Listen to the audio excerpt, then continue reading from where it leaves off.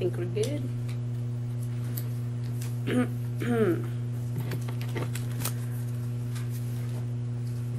Waking up to your roommate talking in their sleep is one thing, but it's a different situation when a good dream is interrupted by your roommate and 4 of her friends stumbling in at 3 a.m., knocking over your fishbowl and puking all over your desk. Chaos soon arises when your RA and a security guard are knocking at the door.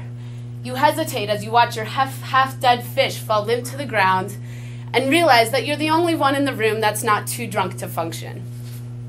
For a student living in the dorms, this is not an uncommon scenario. Residence life is not only a once-in-a-lifetime opportunity, it provides unique life lessons. According to the Colorado State Housing and Dining Services, there are currently 5,000 students living in the 12 residence halls on campus. I not only lived in the residence halls as a freshman, but I was a senator on the Residence Hall Association and worked in the dining hall as well as the front desk. This morning I'm going to talk to you specifically about the benefits of living in the residence halls, floor atmospheres, and a few tips on how to have a successful experience in the dorms. Let's begin with a few of the advantages that come with living in the dorms.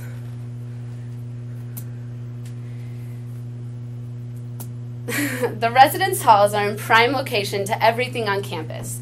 Last year, I woke up 10 minutes before my 8 a.m. class and enjoyed the 5-minute morning stroll as I watched off-campus students circle the parking lot frustrated to find a spot. A student's life is known to skyrocket in social life on campus because of the convenience to see friends. Freshman Jason Musso, living in Academic Village, commented, "The dorms can be described as a continuous social party. I have met so many awesome people, and living in the dorms is basically like free entertainment." One of my personal favorite incentives to living in the dorms are the meal plans. Oh, the magic of meal swipes. With 6 dining centers and 2 express facilities open until 2 a.m., you can satisfy your hunger whenever it hits. Noted in the Housing and Dining Services Guide, CSU won the prestigious Horton Award in 2006, saluting the most successful ideas in menus, presentations, and special events. These are a few examples of the residence halls on campus, as well as the dining facilities. I'm enjoying the fall leaves in front of Braden Hall. And lastly, there's a wide variety of involvement opportunities for students in the halls.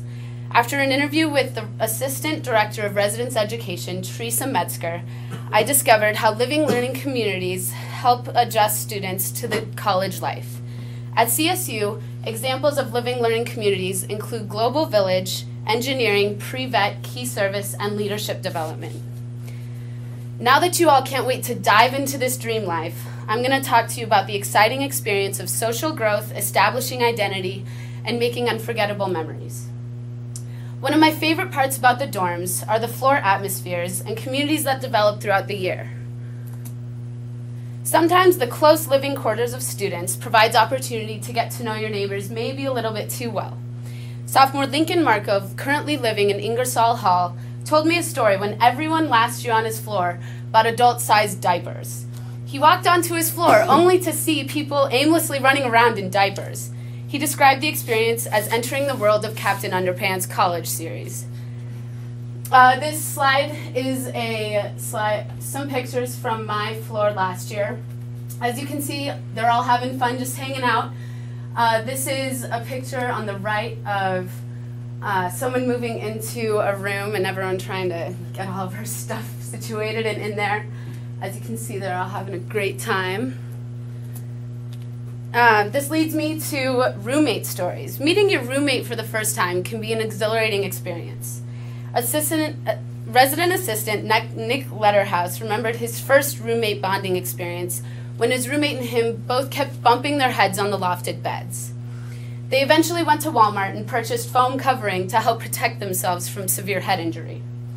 Now there's always the question if you should go into the year knowing your roommate or let destiny run its course. After a couple of weeks, my friend and I both realized we weren't destined to be the happy freshman roomies after all. However, a lot of students end up becoming really close with their roommates. My friend Tiffany lived with her roommate for 3 years after moving out of the halls. So what exactly is an RA? An RA is an acronym for resident assistant. My friend Joe Levy, who's currently the assistant resident director in Braden Hall, described the role of an RA as a leader on the floor, setting a positive role model, and serving as a resource for students. Joe was once on a floor with freshmen who took down closet doors to play water pong, hid a pet dog in their rooms, and even talked about encounters with ghosts. Living in the residence halls presents a setting unlike any other. Students are provided with a considerable amount of benefits and unforgettable memories. I am now going to give you a few examples of tips on how to make your dorm life experience a positive one. First and foremost, stay open-minded. Don't be afraid to introduce yourself.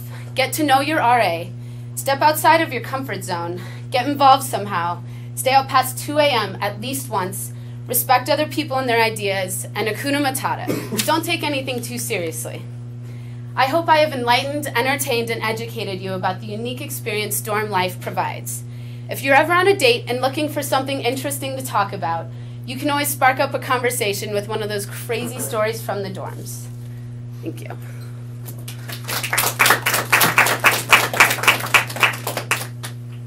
Lisa's time? 5:57. Oh my gosh. Comments from Lisa's row, which is this one, right? Yeah. I thought you had a very good voice, like you were really loud and clear, and like you did a good job getting out from like the podium and everything. The only really bad thing I saw, which wasn't even like that bad, was I thought maybe like some of the pictures were like too distracting almost. Like I was kind of like curious as to like what was going on, like someone listening to you, so they were like almost too good pictures. So. Okay. You did really good. I think you look like super comfortable and everything. And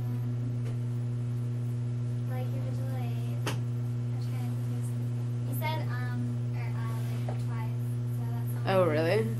Whoops. I mean, but only twice. So. Okay. Well done, Lisa. Very entertaining. You have a nice, strong, loud volume. Please don't lose that.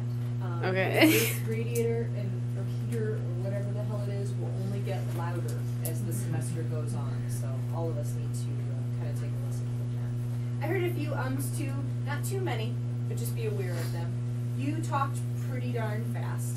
I know you were racing against the clock there.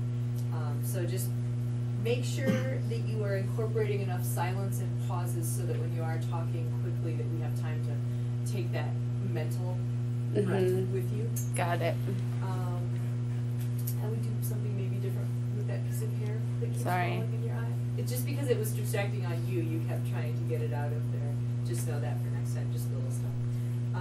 And then I would suggest that go back to your last slide. Do I just do backspace? That is probably a little bit too much text Okay. on a visual. Usually our visual aids we want reserved for pictures and graphs and things that are actual visual aids. And I would say that's probably a little bit too much. Okay. Otherwise, very good organization, transitions, flow. Your delivery is pretty spot on. I think you did a fabulous job overall. And congratulations staying in time. Thanks.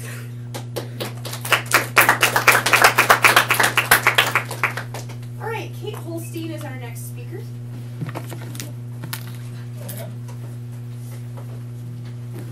Tom, did you time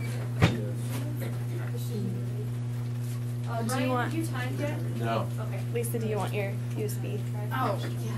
I didn't stop it.